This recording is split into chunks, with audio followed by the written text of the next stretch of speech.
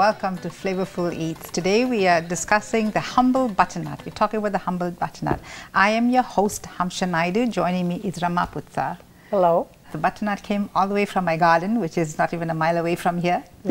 And so we cut it up this morning. So literally from the table to the stove into our tummies today. Wonderful. What can be better than that? So a butternut has immense health value, you know, very high in potassium and vitamin A with the color, you know, you can add to the color of rainbow, and as you could tell, all our different things. So we're doing some simple, more from the region of Andhra Pradesh in India.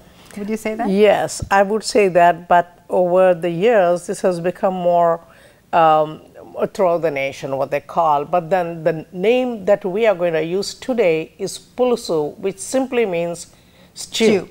Right. So that it's a very simple thing. It can be eaten as simple soup, or it can be eaten with rice or quinoa or anything else. Right. Today you are serving it with rice and quinoa mix, correct? Yes, with brown rice, that basmati brown rice that adds flavor and have very high in fiber, and quinoa that has protein with this flavorful stew. We have pumpkin which is chopped into pieces this way. So originally it was like that. Yeah, and then we cut it up like this. Yeah. And if those that don't know what a butternut looks like inside, that's the seeds, that's the meat, and this is the skin.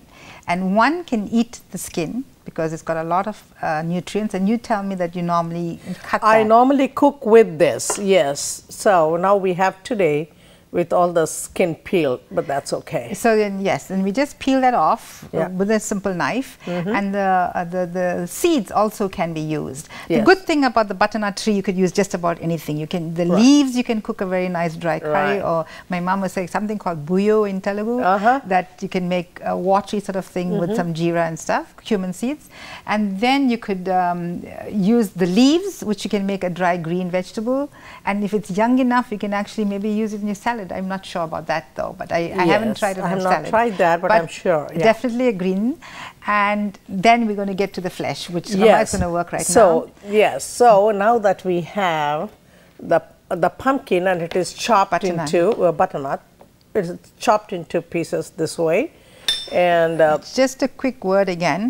Believe it or not, this is 1 pound in weight. Right. And it came from a butternut this size, like this. So the whole butternut alone was maybe like 4, 5, 6 pounds. Yeah. So just today we are going to use 1 pound of this. 1 pound for the pulusu. For pulusu. So besides butternut, then we have what goes into it is a toor, boiled toor dal. In English, it's pigeon peas. So in pulusu, we will use the cooked toor dal. Then we have quite a range of spices here. We start with a dry chilli that just gives flavor. We'll use this as a whole without breaking it. And then we have these are what methi seeds, fenugreek seeds, and then we have hing, and then we have a little bit of a urad dal, which is black gram, and then we have mustard seeds, then we have cumin seeds, we have turmeric, then of course salt and chili powder, and then to add additional flavor, we will be using curry leaves. And then then when that is done, we will put in chopped tomatoes, and we will put in the pieces. And then after adding water, we add a little bit of tamarind paste. So, and then let it stew. That's about it. So we'll just heat this, and then we add a little bit of oil, just a teaspoon of oil. You want to use the measure? Teaspoon, yeah, that.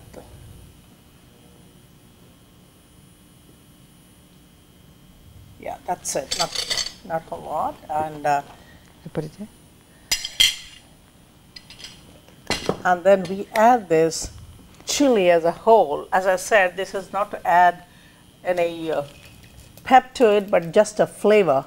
And then we add little methi seeds to it, which we say fenugreek. Not good usually.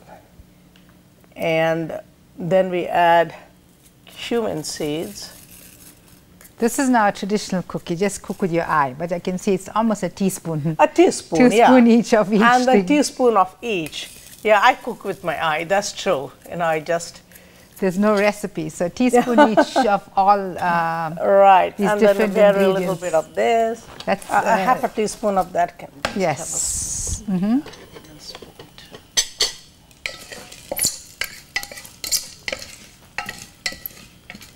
Just have some water with it.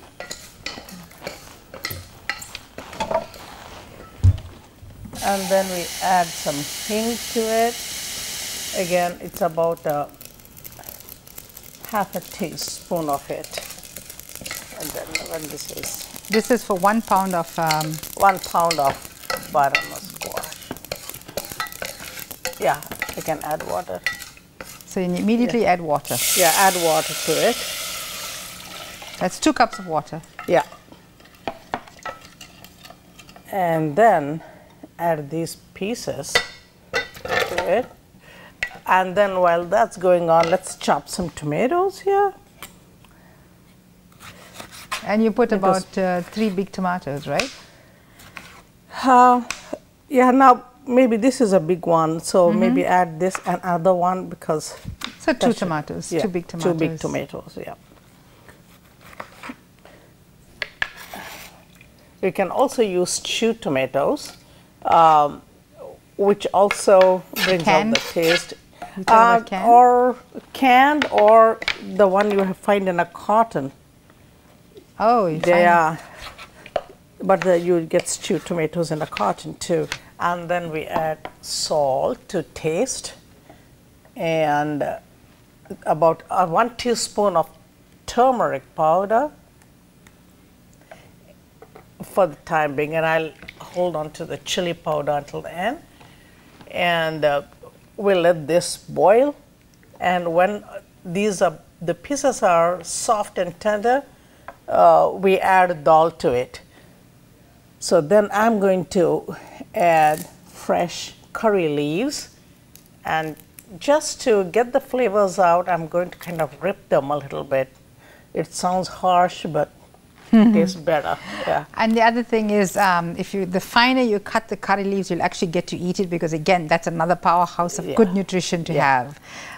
Yes, so that it's not just harsh. You can use a scissors to cut it, or use a knife. And then, while I'm going to So you're going to be adding it almost immediately, the tamarind? Yes, tamarind I'm going to, because this has to boil with the pieces. So I will use 1 teaspoon of it. Oops, okay. Yeah. I'm sure you can manage, but you're using a full teaspoon? 1 full teaspoon I use. Yeah. Yeah. Okay. Yeah, just. You want the lid? Yeah, the lid is there.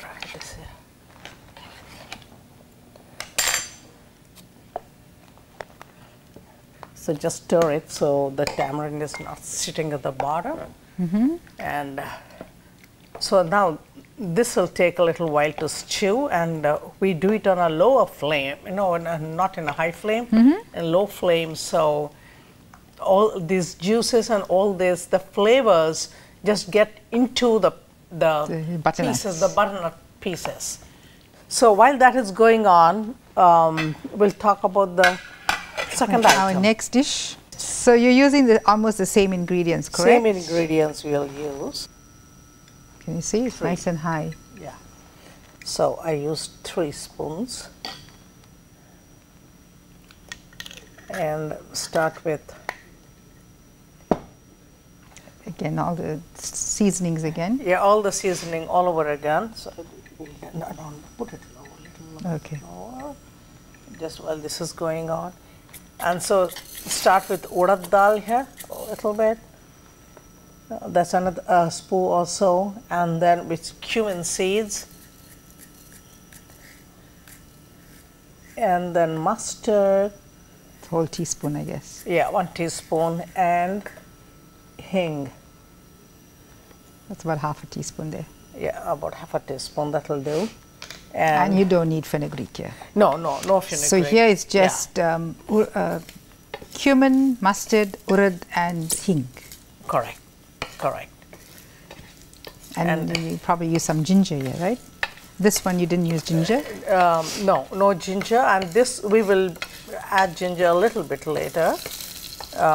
Can I just put this as low, very low? Yeah, so what we're waiting here is for the urad dal to it has to turn golden brown, and so on a low heat, otherwise it will just burn very quickly. So while this is going on, I'm going to chop this chili, and I'm going to just split it in the middle, big, so you don't bite into it by accident.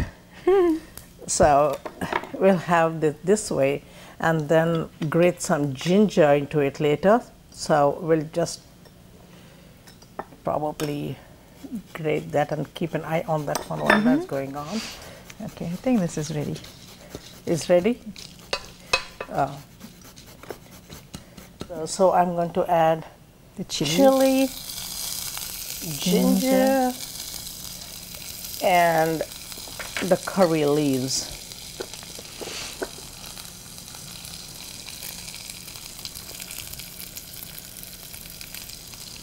So all this is just one nice powerhouse of good flavor that you're adding to. Just the butternut itself on its own, it has some flavor, but not intense. Kind of a sweetish flavor, which is also very pleasant. Yes. And again, the younger the butternut, I think the sweeter it is, and the skin is a little. As the butternut gets older, the skin is a little bit more tough, and but it's doable, feelable. Yeah. Before this, we have the soaked dal. This is chickpea. Split chickpeas, which we soaked overnight, and you're adding it in there, and that adds more protein to this one too. Oh yeah.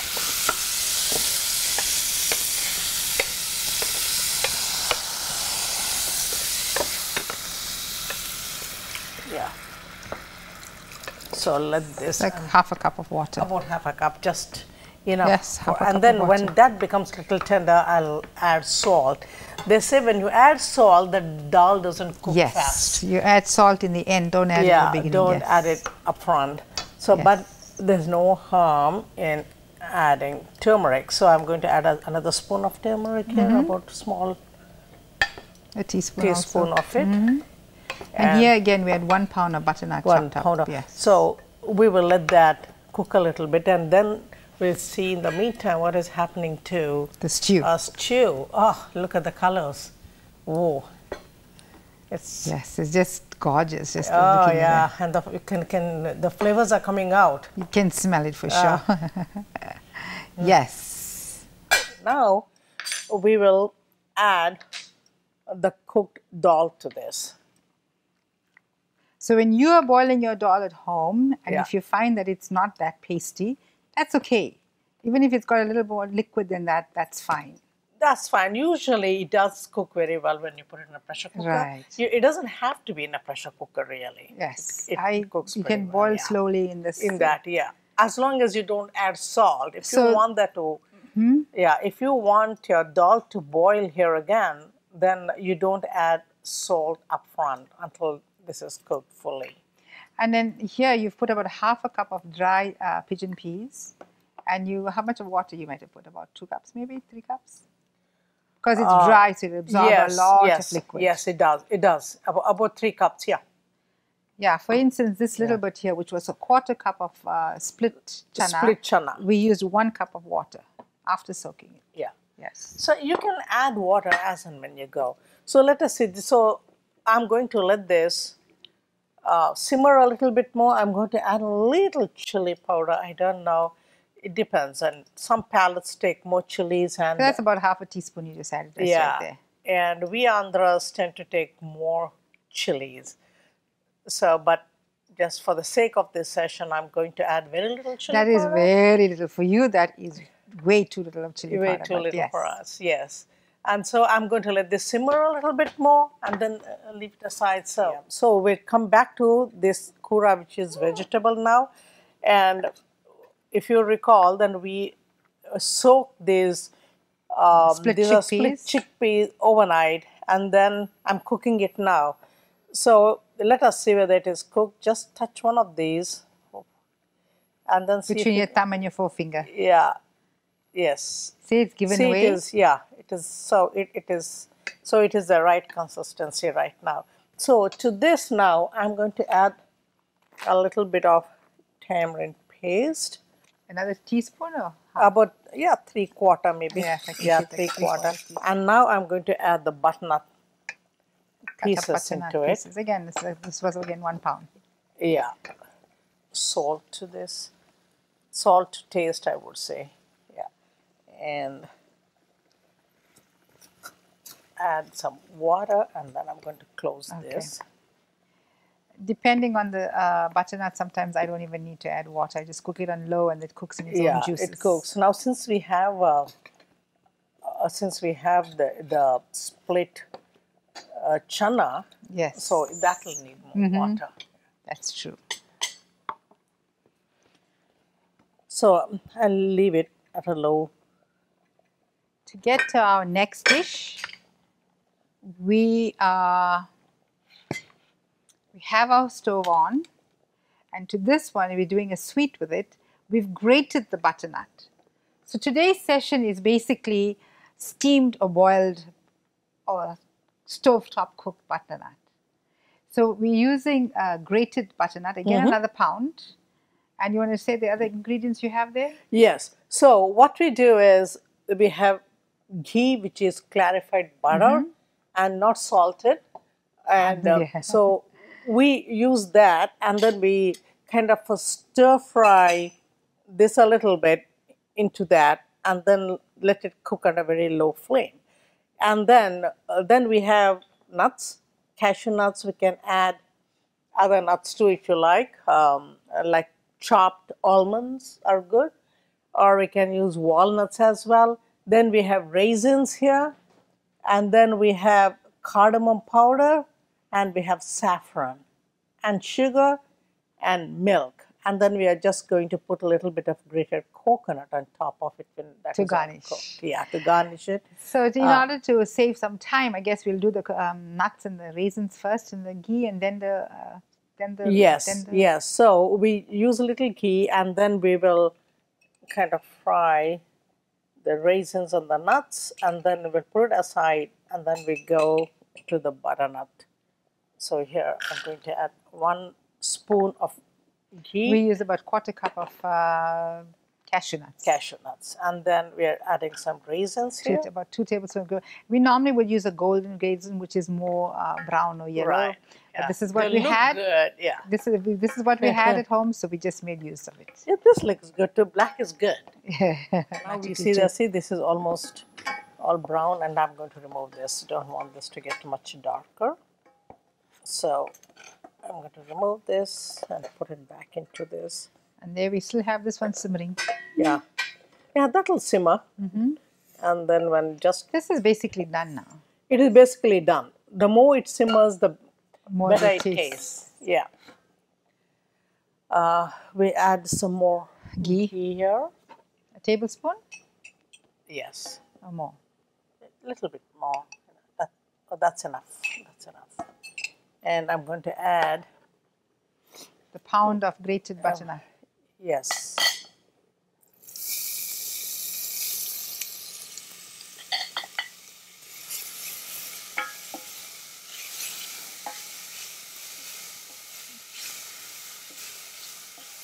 It smells good.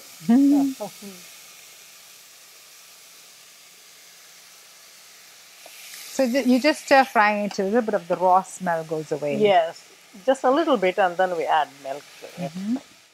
So here now this is getting a little tender here with this ghee. Now it's time to add milk to it, and I'm going to add milk. And that's about 2 cups of milk again. 2 cups, yeah.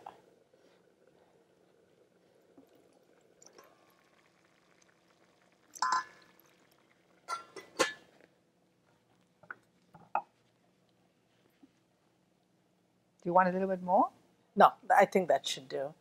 And so we'll let this butternut cook in this milk. Yes, because it's also got its own liquid that will come up. Right. So it takes a little while. So we'll leave that, and I'm going to, but I don't want to put it on high because the bottom can burn. So if you pre-boil your milk already, it actually will go quicker.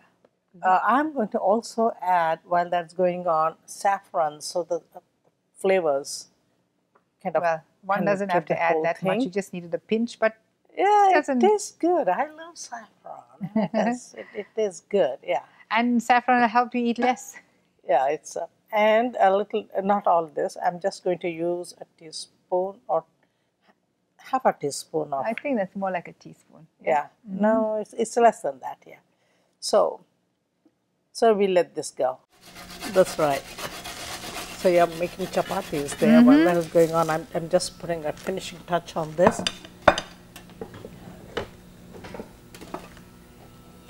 And a little bit of a coconut, and then I'm going to add a little bit of a cilantro on this.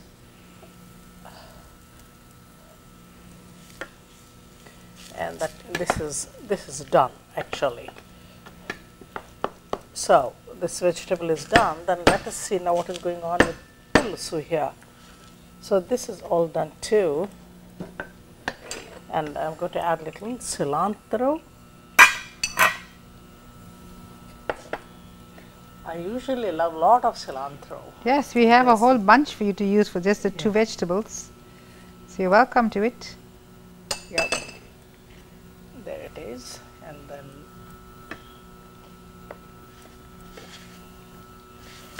in the meantime, that's also boiling. Yeah, that's boiling. So I'm just going to put a lid on this so the flavors are trapped. So we have this all completed. I'm going to add sugar. So this is 1 cup, but Rama said she will not have. I'm going to use half a cup. Half of this should do. Yeah. Yeah. So half a cup of sugar. Half a cup of sugar. And I'm going to let this again a little bit longer in a very low flame.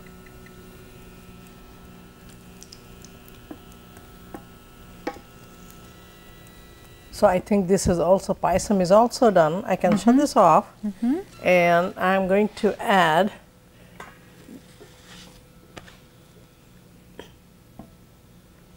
the cashew nuts.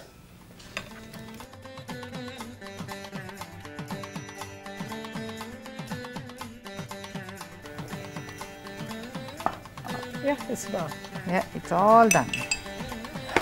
That's it.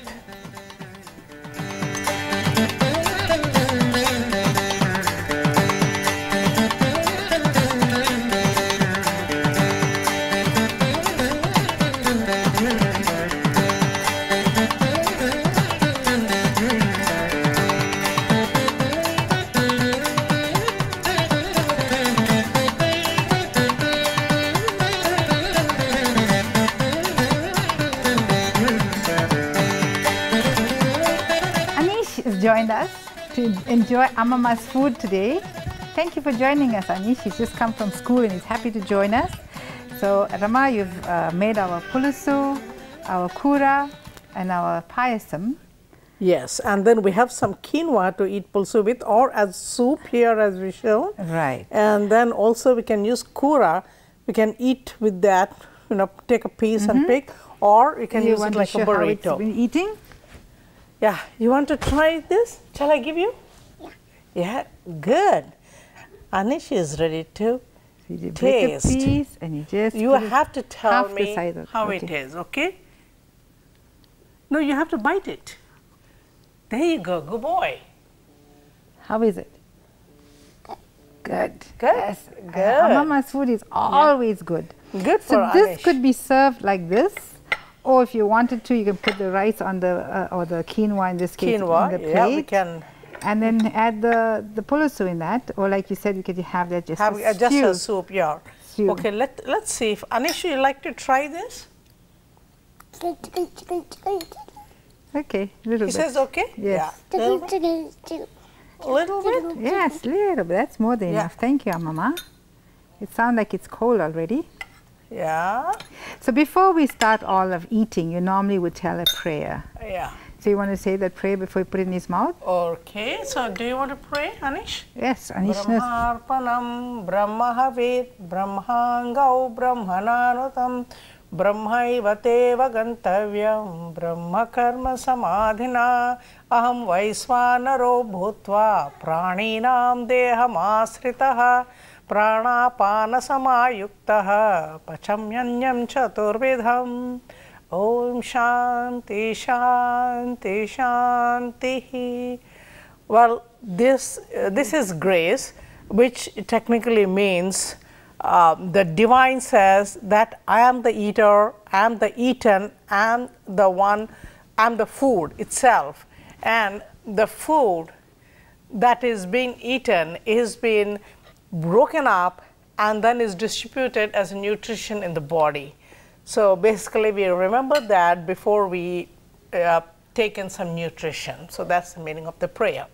So thank you so much, You're Rama. welcome. Yes, we eat mindfully and we prayed for it, so we sanctified it before we eating. So whether you say it in English or Sanskrit or whatever language it is, we're always grateful for the bounty that we receive. We are, yes. And thank Just you. can imagine how much we really have all around us. You know, just from your garden, all this has come up. You know, yes. You can imagine, yeah. And we thank our ancestors for showing us all this. This goes thousands of years of tradition. You think that how nutritious they are. They feed you everything. Yes. And again, we pass it on to the next generation.